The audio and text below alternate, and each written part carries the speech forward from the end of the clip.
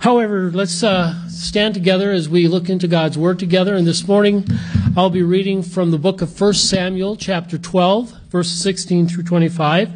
I invite you to follow along in your pew Bible or personal Bible. Like I say, 1 Samuel, chapter 12, verses 16 through 25. Now then, stand still and see this great thing the Lord is about to do before your eyes. Is not wheat harvest now? I will call upon the Lord to send thunder and rain, and you will realize what an evil thing you did in the eyes of the Lord when you asked for a king. Then Samuel called upon the Lord, and that same day the Lord sent thunder and rain, so all the people stood in awe of the Lord and of Samuel. The people also all said to Samuel, "Pray to the Lord your God for your servants, so we will not die, for we have added to all of our sins the evil of asking for a king." "Do not be afraid," Samuel replied. "You have done all this evil, yet do not turn away from the Lord, but serve the Lord with all your heart. Do not turn away from useless idols. They can do you no good, nor can they rescue you because they are useless. For the sake of his great name, the Lord will not reject his people, because the Lord was pleased to make you his own. As for me, be it far from me that I should sin against the Lord by failing to pray for you, and I will teach you the way that is good and right. Be sure to fear the Lord and serve him faithfully, and in your heart consider what great things he has done for you. Yet if you persist in doing evil, both you and your king will be swept away." Would you pray with me, please? Lord God, I pray now that as we come to this time of our time together, as we look into your word, I just ask that you would open our eyes and our hearts and our minds to what you have for us. Father, I pray that the meditation of my heart and the words of my mouth would be pleasing and satisfying to you and an encouragement to us as we go from this place. And I pray these things in your name. Amen. Thank you. You may be seated.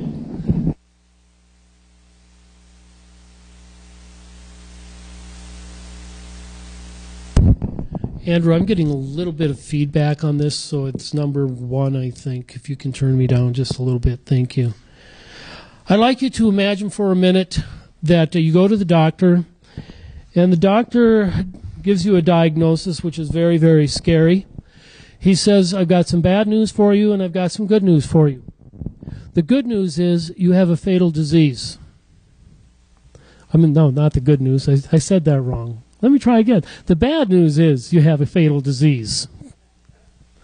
The good news is that as long as you take a pill every day, that disease will be held in check. But you must take the pill every day. What would you do? Would you take the pill? I'm guessing the answer for most of us is, well, of course. It would be silly not to take that pill. Well, what I want you to think about this morning is the fact that prayer is kind of like that. We have a fatal disease. We're all going to die, but prayer is the thing that can keep us going. And most of you know, and I've mentioned this before every year about this time, that I do not do New Year's resolutions. I just don't believe in them. For one thing, I've never been able to keep them. The only New Year's resolution I have been able to keep is the fact that I don't make any New Year's resolutions.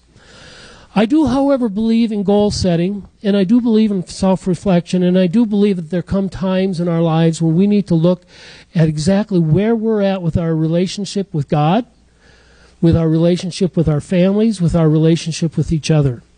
And I think the beginning of the year is a great time for that, to be able to look at exactly where we're at. And one of the things that I have really tried to make an effort to do each year is to really evaluate my spiritual walk and my walk with God. And the one thing that always seems to come to my mind, just so you know I'm not perfect, and most of you already know that, is the importance of prayer in my life. And I will confess to you, as I have before, that I'm still working on that process.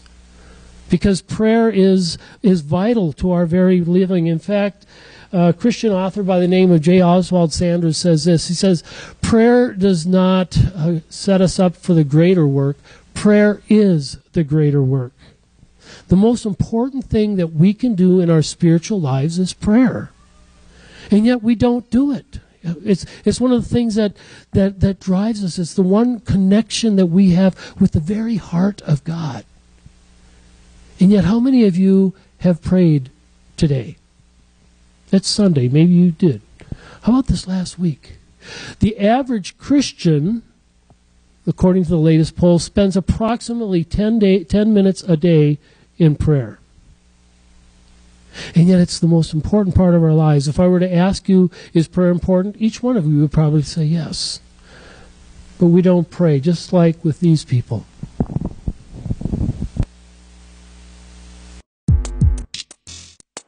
Do you pray? When I'm in trouble, I do. Do you pray? No. Tell me why. I don't know. I don't really know why, to tell you the truth. Usually, actually, I do, but not very regular. Do you pray? Every now and then. Sometimes I do, yes. Every day, several times a day. 5 times a day. Many times during a day. Once a week, maybe. Every day, all day. Do you pray? Sometimes, yeah. How often is sometimes? Like, once a month. I try to get it in, morning and night, so. Have you prayed this morning? Not this morning because I was running late. Do you pray? No, I don't. No, I don't. No. I do not. Tell me why not. Because I don't believe in God. I don't think there is just one religion, and I think that although maybe I should pray to at least some form of God, but I haven't found it yet. Tell me why not. I'm not really sure what I believe in. Actually, I take that back. I do pray in the sense of just sort of a quiet, reflective time that's more of an introspective analysis, but there's not a supreme being that I would say that I pray to.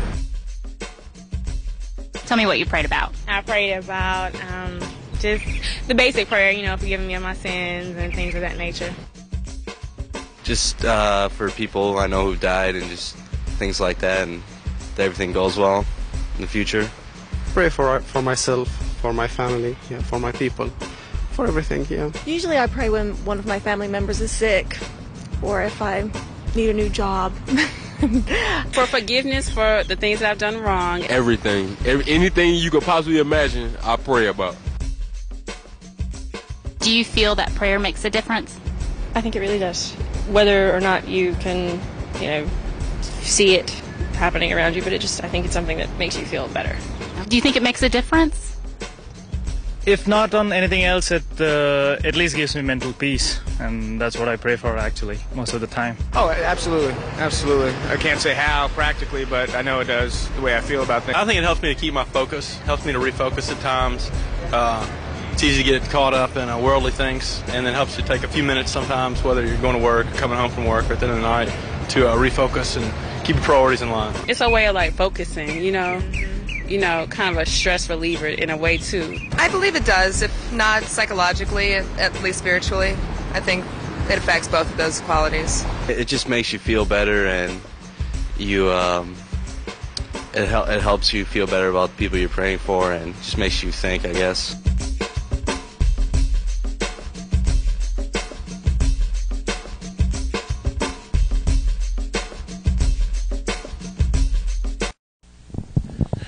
Did you notice in that video the one common theme about prayer throughout what everybody said?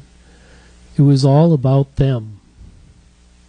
It was all about their lives, about their feelings, about their friends, about their family, about their needs, about the mistakes that they'd made. It was all about them. And I think that's one of the problems that each of us have with prayer, is we think about it as being something about us. And it's not about us. It's about God. But it's so hard to get sucked into that because we can't see Him. And so for some people, prayer is just a weak crutch, a weak psychological crutch that some people do because it makes them feel better. Other people don't think that God really answers prayer. They think that He's going to do whatever He wants, and so there's really no need to do it. There's some people that, like what one author said this last week. He said, some people think that answered prayer is just a coincidence, but it's amazing to me that the more often that I pray for a particular thing, the more often those coincidences tend to happen. So what is prayer like? Why don't we do it? I think there's 3 levels in Tim Keller, in a book called, Christian author, in a book that he wrote called Prayer.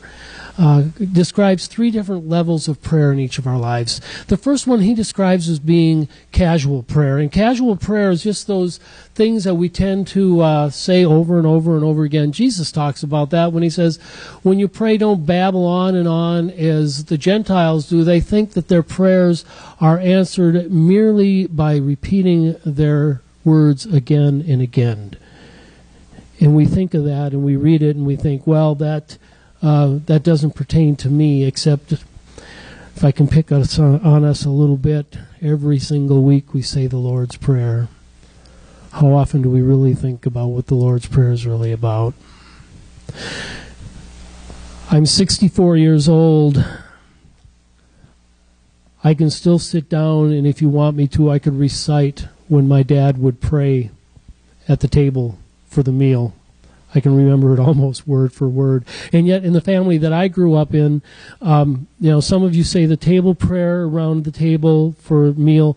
In my family, I was taught that wasn't even really a real prayer, which I don't agree with anymore. But anyway, that wasn't real prayer, because real prayer isn't just following and saying and reciting specific words over and over and over again. It wasn't until I grew up and later realized that my dad was repeating the same words over and over again. It just wasn't his, for our version of the table prayer. And there's that casual prayer is just things that we say, we don't even think about it. And again, spill my own soul in a sense, I catch myself doing it. There's times when I've been driving down the road, I shouldn't even admit this to you, I've been driving down the road and I'll be praying, and all of a sudden I'll hear myself saying, thank you for this food. There's no food around for miles. What am I saying? Thank you. I get distracted and my mind goes away. And that's kind of what casual prayer is just those things that we kind of do and we don't even think about it, or we repeat it over and over again until there's no more meaning to it. But that's kind of the basic prayer. That's what we start out with. That's one of the reasons I think we do the whole table prayer thing, if I can pick on that, is it gives our kids an idea of what prayer is like. But then there's the next step to it, and the next step is called committed prayers that Keller refers to, committed prayer. And this is the kind of praying that we do. It's kind of the next notch up, if I can say that. For example, I have a prayer list, and every day I pray for certain things.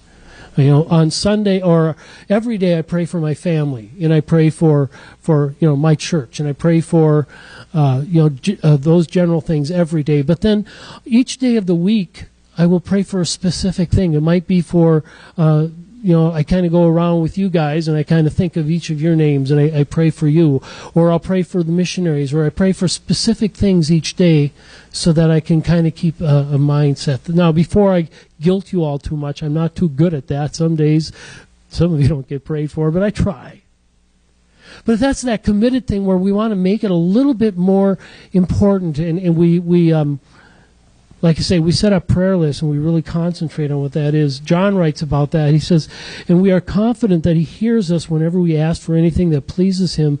And since we know he hears us when we make our requests known, we know that he will give us what we ask for.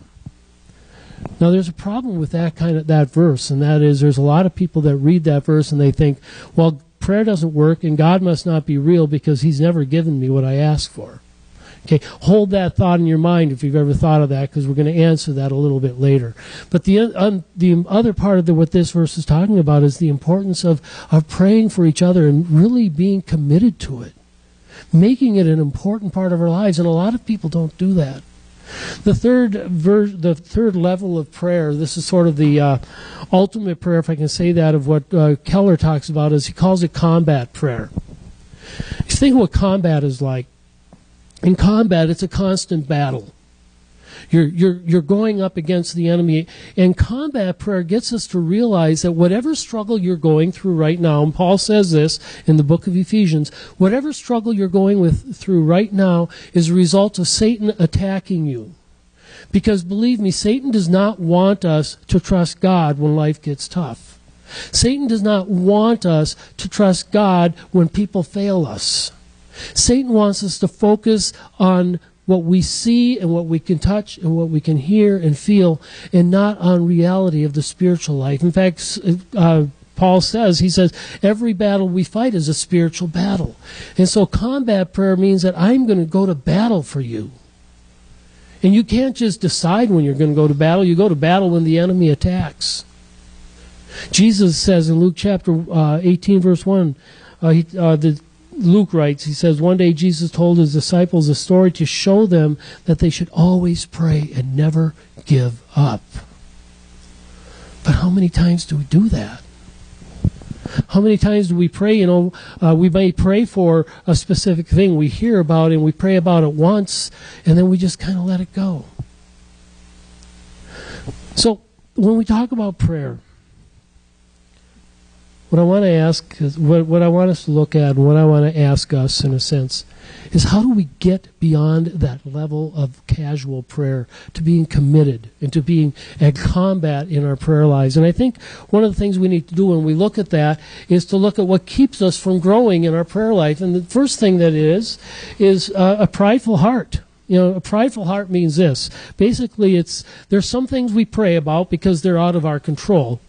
But there's some things we don't need to pray about because, well, we got this. We don't really need God to be involved because we've got this under our control, and so we don't need it. And really what that is pride. It's saying, God, I don't need you. Isaiah says in chapter 59:2, it says, it's your sins that have cut you off from God, because your sins he has turned away and will not listen anymore. There's some of us that believe in the non-scriptural adage, God helps those who help themselves. That's not in the Bible, by the way. There's others that think, well, I'm going to pray to God, but I'm going to pray to the God that I created in my own box. And that's not what prayer is about. Prayer isn't about what I can get from it, kind of like what the video said. The good news to that, though, comes in 1 John 1:9, when Jesus says, or John writes, if we confess our sin, he is faithful and just to forgive us our sins and cleanse us from all unrighteousness. There's a lot of people, I'm on Facebook a lot, more than I should be some days. And there's a lot of times when people will put out there, they'll put a prayer request, and people put their praying and everything like that. And occasionally I just happen to notice that there's people that say that they're praying, or let me back up, there's people that will say, I'm going to send positive thoughts your way. Ooh, good. There's nothing more than I want going into life, knowing that you are giving me positive thoughts. Really? What does positive thoughts mean? How do I know your thoughts are positive in the way I want them to be? Positive thoughts don't do it. It's about prayer, but that's that pride thing of not really relying on God. So the first thing we need to do is we need to look at our own lives and decide. The Bible is clear in a couple of other verses that I haven't shared, that if we're not close to God, God does not hear our prayers. The first prayer that he wants to hear from us is to confess our sins to him and to draw close to him. The second part of that is a divided heart. Divided heart basically says this: Dear God, I want to win the lottery. Just one example. And I hear all the people say amen, right? What's the crux of that? Even if you would say, like I tend to do, Lord, if I win the lottery, I'll put an addition on the church for the church, and I'll do this, and I'll do this, and I'll do this. And I haven't won the lottery yet, so apparently I'm going with the wrong motives, right? See, we want things for our own benefit.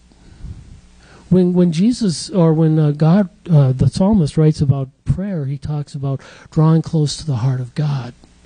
And a divided heart is a heart that struggles, and I do it, and you do it, a heart that struggles with what I want and what God wants, and realizing that sometimes those two things clash, don't they?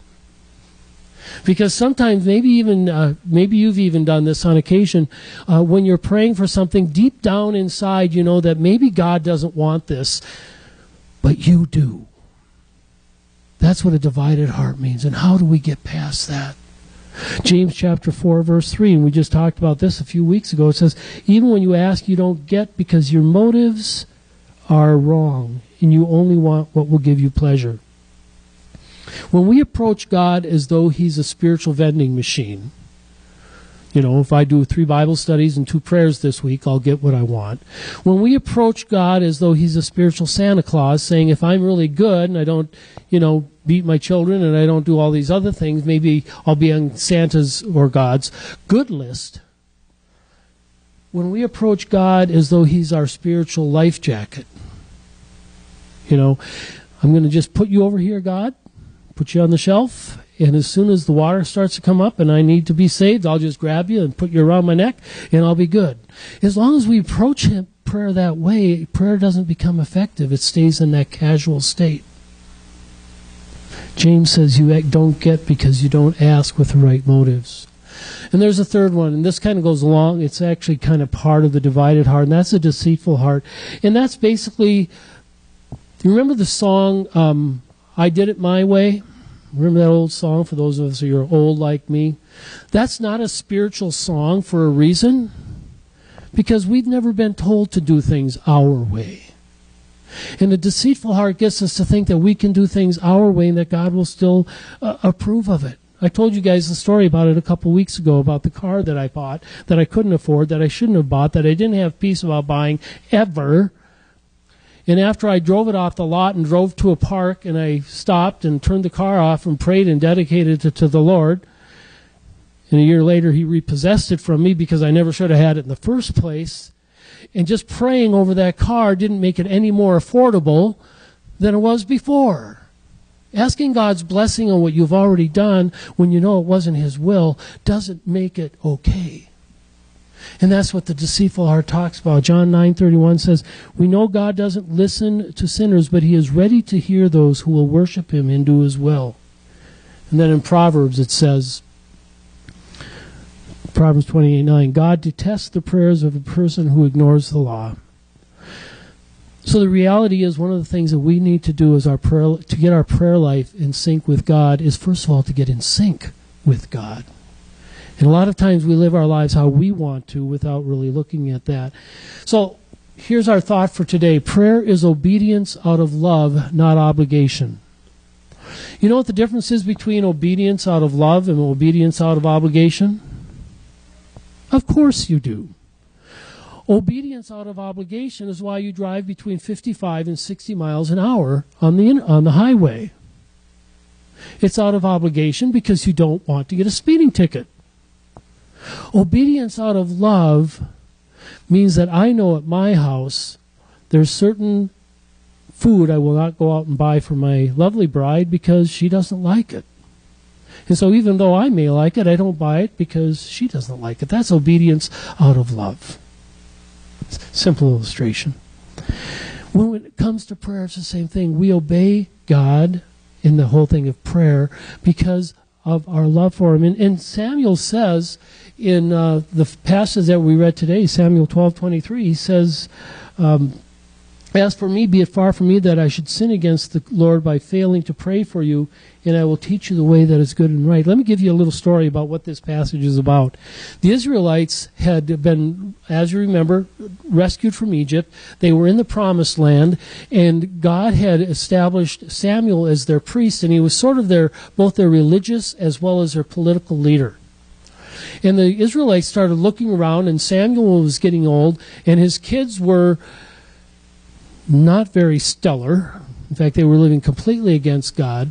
And all of the other nations around the Israelites had a king. And so the Israelites, being the mature, God-believing, God-fearing people that they were, said, we want a king like everybody else. Everybody else has a king. Why can't we have a king?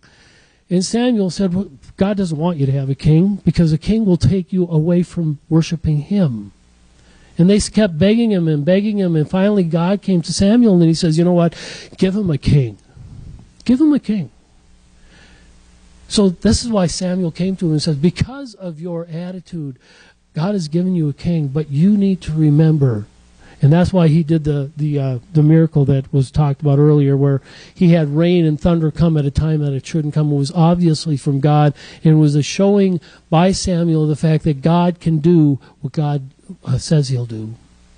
And so Samuel says, and this is rather interesting, he says, be it far from me that I should sin against the Lord by failing to pray for you. In other words, if we don't pray, it's a sin. It's not a sin of commission, but a sin of omission. It's a sin in the sense that we go against what God wants because He wants to talk to us. He wants to listen to us. And the Israelites go on to say, or the Israelites respond by, let me back up. Charles Spurgeon says this. He says, if you will not listen to God's word, neither will God listen to your word when you come to Him in prayer. Isn't that a startling statement? If you will not listen to God's word, if you're not in this, if you're not fellowshipping within the church, if you're not digging deep into what God wants from you, He doesn't listen to your prayers. He can't hear you. Because what He wants is the prayer of a heart that is in tune with Him. And so when Samuel said this to the Israelites, they responded by saying, Samuel says, be sure to fear the Lord. If you persist in doing evil, both you and your king will perish. What Samuel is saying is this. He's saying, I promise you, as your spiritual leader, that I will pray for you. I will pray for you out of an obligation of love, because that is what God commands each of us to do, is to pray for each other. But remember this. If you insist upon going your way and insist on going against what God tells us, then basically says God will turn you over to your own consequences, is what he's saying in that verse. So, what can we do to develop a prayerful spirit? Because that's what it's really about. And like I say, I'm struggling with this too. But one of the things we need to realize is the only power this church will have, the only power you will have, is develop a strong, effective, combat-style prayer life. How can we do that? The first thing is this: schedule prayer. You schedule everything else in your life. If you look at our January calendar, it's the stuff that we've got to try and schedule in. Schedule prayer. Make sure that it's a part of your life. And it doesn't have to be an hour. It doesn't have to be 4 hours like Martin Luther did. But spend some time with God each day. Important. Second thing is push. Pray until something happens. Now, when I say that, I did not say pray until God gives you what you want. Maybe as you're talking with Him and growing closer to Him, you'll start to realize, maybe that's not such a good idea anyway. I guess I'll go with your idea, God, because His ideas are always best. Pray. Continue to push that. That's why Jesus said in Luke, continue to pray and don't give up. The third thing is to pray impulsively. Impulsive spending is dangerous. Any amens to that? But impulsive praying is powerful. When we get a prayer request, in fact, over the next couple of weeks, we're going to be inviting you, if you want to be a part of our prayer chain. And one of the things that we're going to be saying with that is the importance of, when we send out a prayer request to you, to stop and pray for it. And maybe when I say stop, I don't even mean, physically stop. But if you get the request while you're driving down the road, take a couple minutes to pray about that while you're driving, or if it's at home or whatever, but pray impulsively. If God, and I say this quite often, I'll tell you that we're called to be intercessors, not interrogators. If God lays somebody on your heart within this fellowship, or a friend or a neighbor that you know is going through a struggle, take some time right then and there to offer up a prayer. There are so many stories out there of people in the mission field, that people that are in the armed forces, where they will be going through a tremendous trial and struggle, and all of a sudden something will happen to help them out, and then they'll find out months later somebody was praying for them. Pray impulsively. The third thing is, if prayer is sort of a new thing for you, I've got the Lord's Prayer up there. It doesn't need to be that, but find a pattern that you can follow to pray. I like the Lord's Prayer because if you look at it, for one thing, we all know it, or we should, so it's somewhat familiar to us. If you look at it, it starts out by talking about just spending time worshiping God, thinking about who He is. Our Father in heaven. What does that mean? It talks about our own spiritual needs. Lead us not into temptation. Protect me from those things that I know will lead me into sin. It talks about our physical needs. Give us today our daily bread. It talks about our relationships. Forgive my trespassers, or forgive those who trespass against me. It talks about all those things. Spend some time using that as a pattern, perhaps. Charles Stanley says this: "To be sure to be sure to fear the." Oops, I'm sorry, lost my notes. To have God speak to the heart is a majestic experience, an experience that people may miss if they monopolize the conversation and never pause to hear God's response. Have you ever gone somewhere on a road trip with somebody? And it's kind of an uneasy, awkward one because the person you're riding with is like somebody you don't know. Have you ever had that situation? I've had it a couple of times where I'm giving a kid ride home or something like that. And it's like you're driving down the road and you think, well, I should say something, but I don't know what to say. So you think, well, maybe I'll turn the radio on, but you don't want to turn the radio on because that might give them the message that you don't want to talk to them. So you just kind of sit there in awkward silence. Or have you ever gone on a road trip? You know, Trish and I and the girls, back when they were younger and we had time to do so, would go on road trips, and it was great. In fact, we went somewhere this last week with all four of us, and it was so nice to be back to that again, just because we were talking, we were laughing, and then there were times of silence because that was okay. And then we were talking and making memories of this and that. It was great. Sometimes I think our prayer life is that like that road trip with somebody we don't know.